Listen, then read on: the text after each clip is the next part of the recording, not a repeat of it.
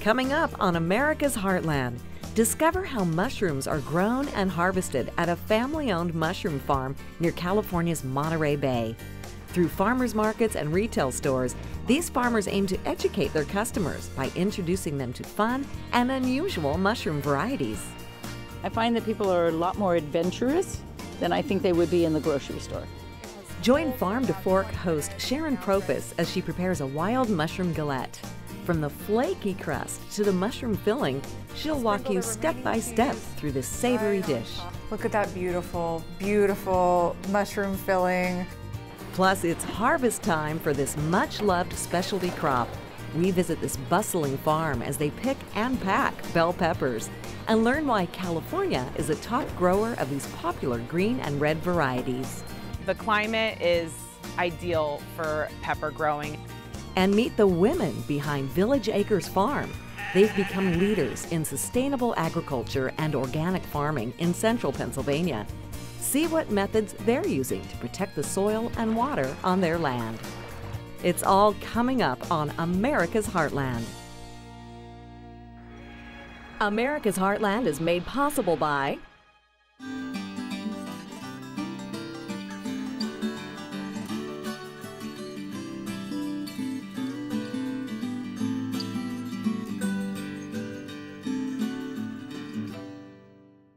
You can see it in the eyes of every woman and man in America's heartland, living close to the land.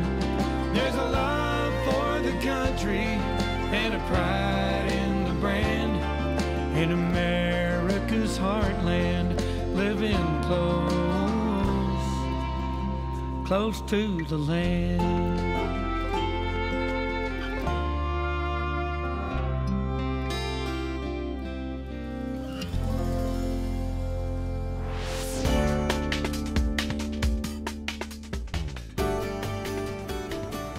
Now this may look like lobster, but it's not. And this cauliflower? Well, it's not cauliflower, but a mushroom called lion's mane. Lion's mane is really cool for kind of like imitating meat, so you can kind of cut really thick slices of it and almost do like a crab cake out of it. Some people will bread them up and fry them so you get this like nice crispy texture on it. The distinctive-looking lobster and lion's mane are just two of the organic exotic mushroom varieties that customers can find at the Far West Fungi Cafe in Santa Cruz, California. They're usually just really intrigued with the variety that we bring in. Maybe the only thing they've ever had is a white button mushroom that came in a can, and how much they dislike those mushrooms. And then when they come to our shop, they realize, well, it's not the only thing that is available. We do have some new merchandise that's going to be coming in. It looks like online sales have been really good. Ian Garoni oversees operations for Far West Fungi's Santa Cruz store and the company's outlet in San Francisco's Ferry Building. The family-run agricultural operation with Ian, his parents, and 3 brothers also provides online sales and reaches consumers directly at more than a dozen farmers markets in Northern California. Many shoppers are attracted to the exotic mushroom varieties seldom found elsewhere.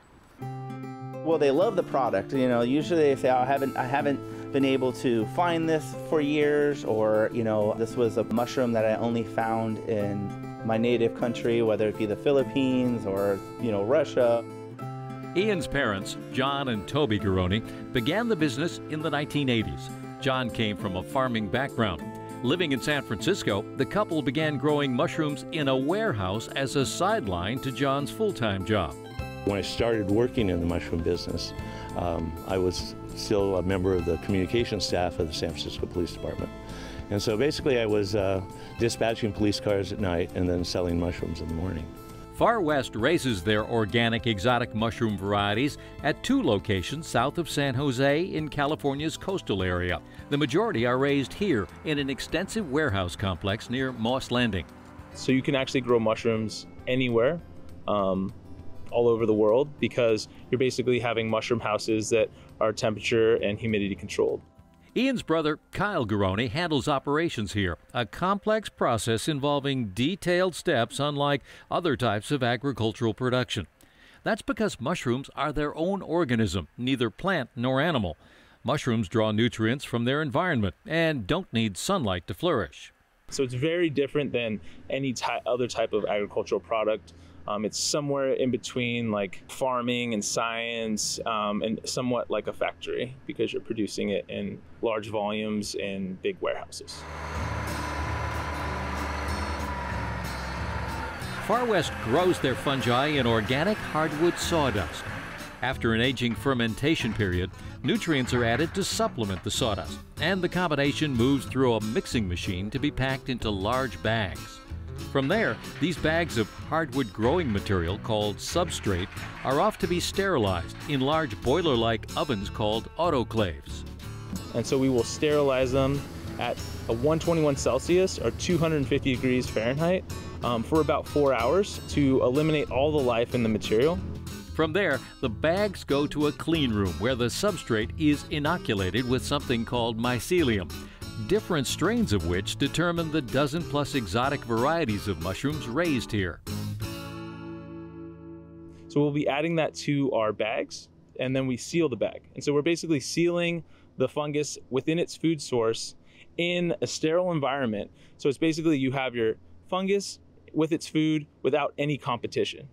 And that will allow that mushroom to grow and develop without having any issues of different diseases coming into our substrate.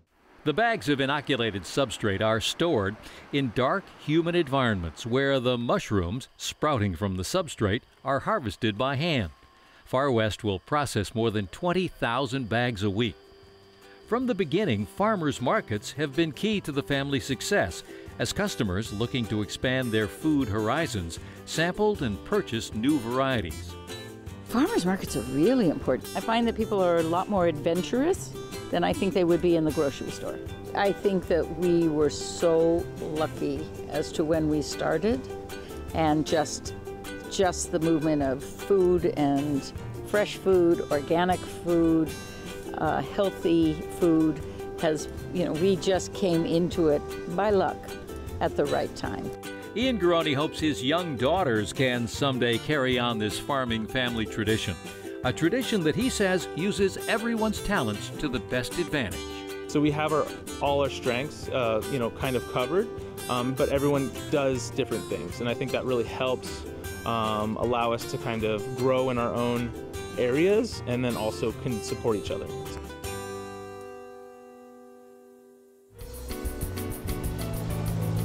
Take your pick. There are several thousand varieties of mushrooms growing in the United States, but only a few hundred are thought to be safely edible. And a word about toadstools. The word was once used interchangeably by some cultures in identifying certain mushrooms. Today, the word toadstool is often used to describe examples of poisonous mushrooms.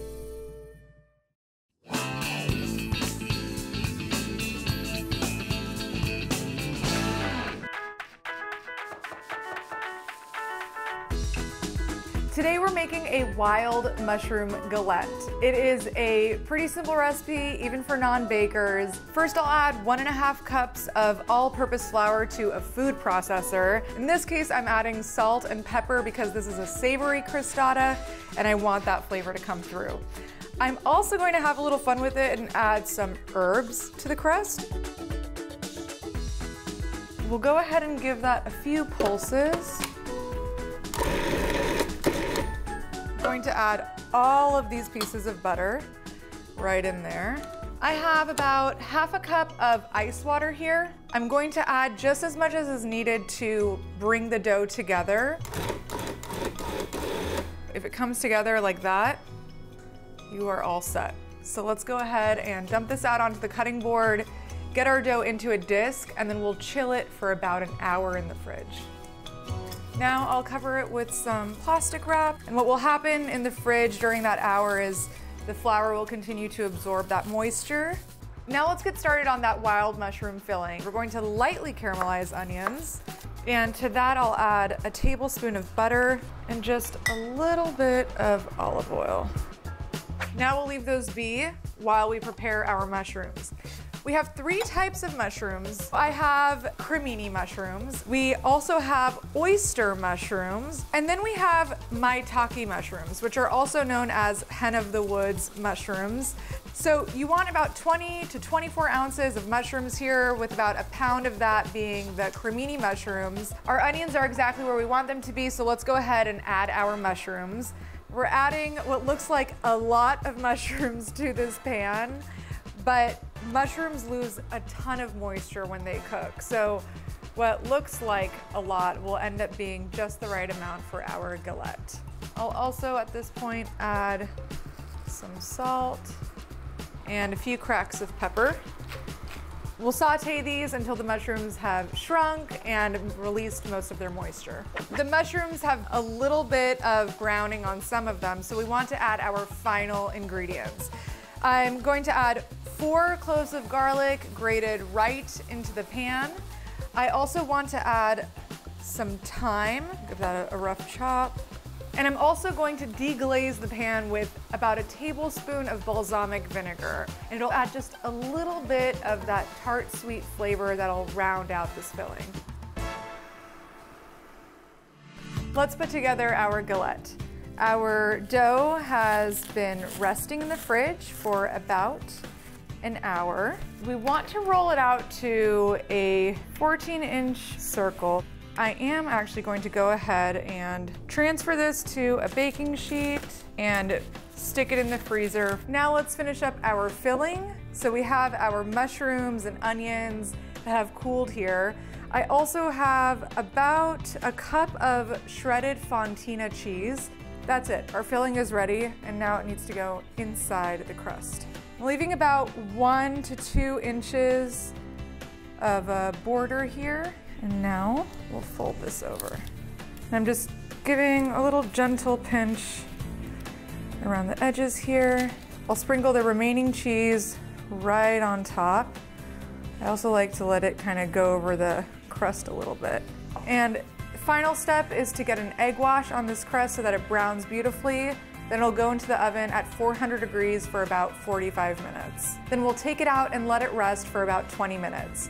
In the meantime, let me show you how to make chimichurri sauce to go with this recipe. To make chimichurri, you'll need 1 bunch of cilantro, half a bunch of parsley, 2 tablespoons of red wine vinegar, half a chopped shallot, half a cup of olive oil, and salt, pepper, and a pinch of paprika. The rest is simple. Add all the ingredients except for the olive oil to a food processor. Then, while the motor runs, drizzle in the oil. Depending on how many herbs you added, you may need to add a little more oil and vinegar to get that smooth consistency. Finally, transfer your chimichurri to a jar and keep it in the fridge for 5 to 7 days. Our galette is out of the oven. It has cooled for about 20 minutes, and now we're ready to slice into it.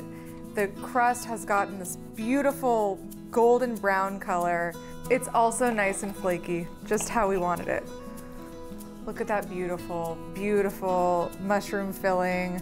I love that with the galette, it goes all the way to the very edge, and then you get that nice fold of crust right on top. You can see we have a nice flaky crust. And we've made that chimichurri sauce. The brightness of the chimichurri sauce, thanks to the acidity of the vinegar, just goes so well with this dish. And now, all that's left to do is eat.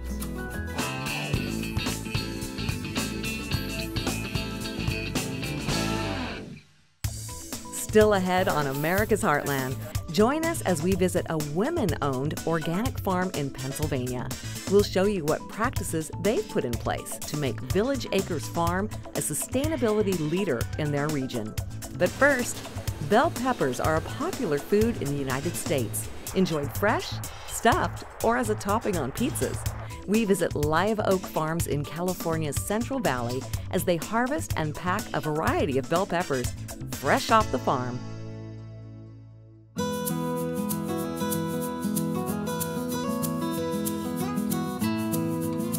Under the warm California sun, on more than 2,000 acres of land, rows and rows of green and red bell peppers have found the perfect place to grow and thrive. California, I mean, the climate is ideal for pepper growing.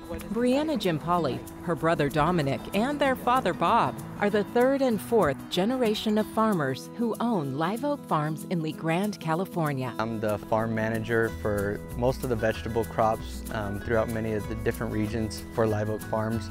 Bob's sister Sandy also works here, running the main office. But it's out in these fields in California's Central Valley where Live Oak Farms first started, thanks to their ancestors who came from Italy in 1926 and planted their first tomato crop. They researched and I guess decided Lee Grande was a good place to grow their tomatoes, and they must have brought their seeds. Later, they began growing almonds, jalapenos, corn, eggplant, and bell peppers. The family soon learned how well peppers adapt to the California climate.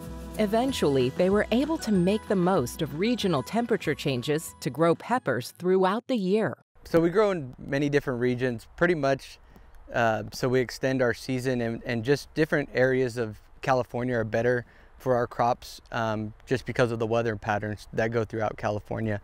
Here in Lee Grande, they're able to grow peppers 3 months out of the year. When it's too hot here, it's just right farther west in the coastal area of Gilroy. In the southern California regions of Coachella and Bakersfield, they can plant earlier because it gets hotter sooner. Farming in 4 different regions allows the family to harvest peppers 9 months out of the year. As we continue to push the boundaries and extend our crops into different areas, make it a year-round process is the goal. Today is harvest day in the Gilroy fields, where crews work alongside a mechanized belt to hand-pick bell peppers. They pretty much pick a basket of bell peppers, put it on the belt. It gets shifted over to a tractor that's carrying 6 bins and a trailer behind it. Workers carefully dump the peppers into the bin to make sure there's no bruising. Red peppers are hand-packed in the field, while green ones are sent to the packing shed in Lee Grande where they're processed. Once it gets to the packing shed, they are washed, they are sorted, so wanting to take out all the defected peppers, the ones that aren't desirable to consumers or to our buyers. Then they go down a packing line where the machinery inspects each pepper again for defects and shoots them to the appropriate box. The boxes are stacked and sent to the cooler to await shipping trucks. Those trucks deliver Live Oak Farms produce throughout the U.S. and Canada. Look for it in grocery stores. I'm sure you're eating them at restaurants, which is really great, at least for me, you know, as a farmer, to know that we are helping feed America.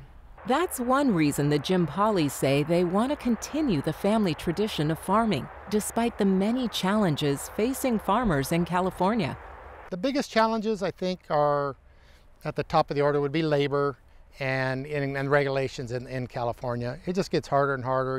All of their vegetables are hand harvested, so as labor costs go up, production costs go up. When they don't have enough workers, they fall behind and risk losing produce that sits unharvested in the field. The other big problem they face is with California's ongoing drought. We're going to soon have restrictions on pumping water, so years when there is a drought or we don't have as much rain, the pumps are going to be limited to what we can grow, so we're going to have to do more with less acres. With lack of water, if we're not able to give tomatoes, bell peppers, the amount of water that is needed to grow, we're going to see differences in whether it be fruit size or volume or, you know, all across the board. Considering all of the challenges, Bob Gimpoli encouraged his kids to leave the farm for college and come back only if they're passionate about farming and dedicated to finding solutions to these big challenges. I'm glad they're back, and they're a big push of it now. It's not getting any easier, in this day and age.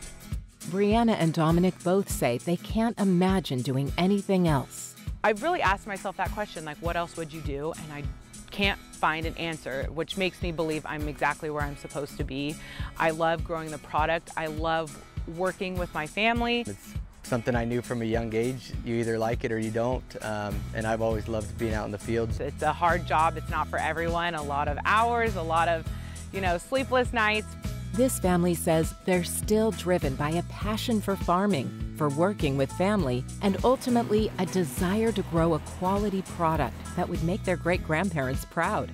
Both generations hope to continue a family tradition that includes feeding the community and caring for their land. To me, it's to maintain the goal that I think, my great-grandparents started, and it was to keep a family farming business going for generations to come, and to just keep growing and keep giving the next generation something to look forward to coming back home to.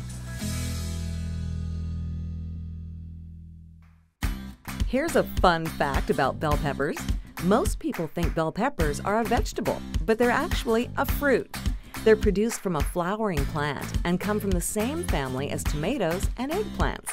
Green bell peppers are the most popular variety in the United States, but you'll also commonly find yellow, orange, and red peppers. The fruit changes color as it ripens on the vine, so a red bell pepper is actually a very ripe green bell pepper. As the fruit ripens, the sugar content increases, making the red bell pepper the sweetest variety.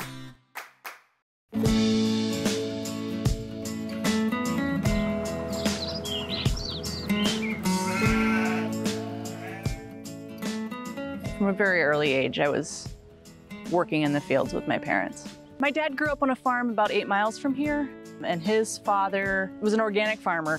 My grandfather kind of stayed true to organic practices and very much influenced my dad in that way.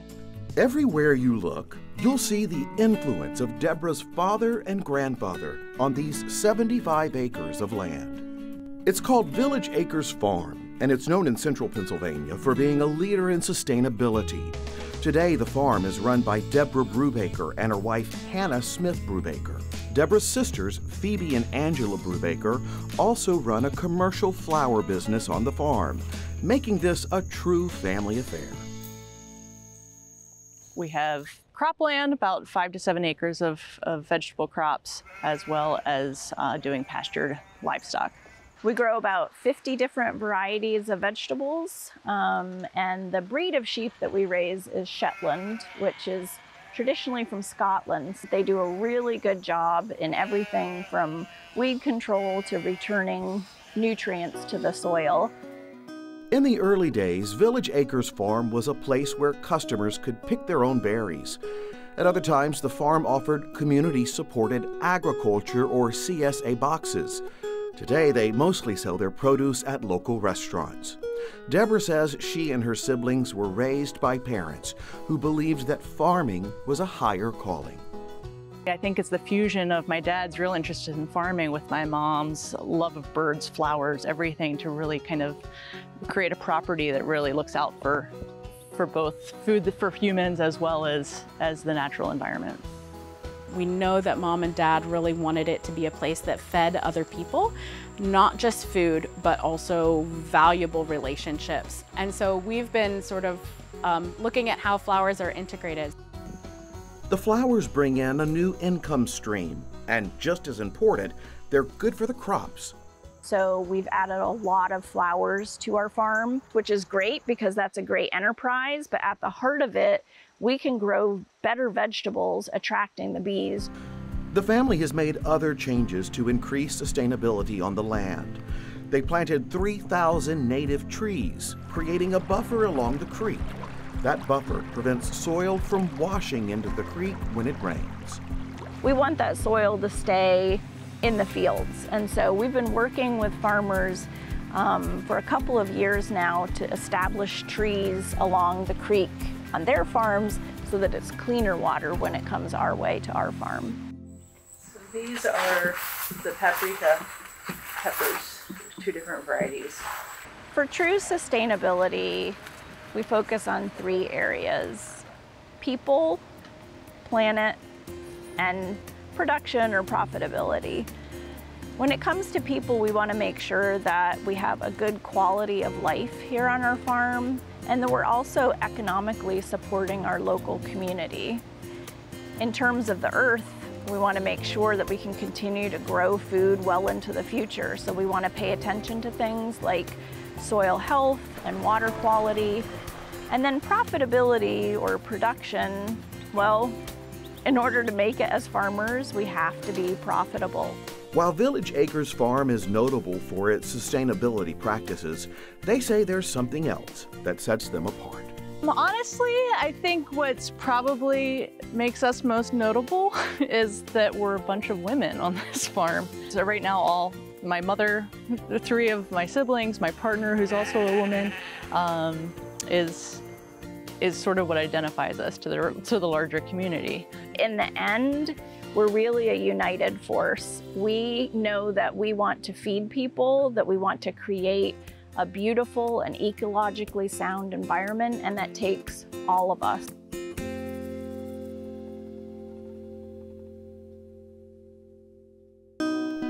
Pennsylvania ranks 3rd in the nation when it comes to organic product sales. The state is consistently in the top 5 states for organic mushrooms, eggs, turkeys, and dairy cows. That's contributed more than $1 billion to Pennsylvania's economy, with demand only increasing, fueled in part by the state's close proximity to major markets like Philadelphia, New York, and Washington, D.C. That's it for this edition of America's Heartland.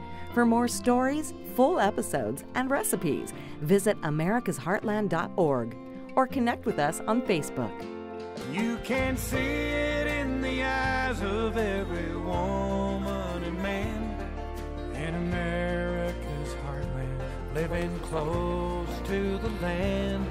There's a love for the country and a pride in the brand in America's heartland, living close to the land. America's Heartland is made possible by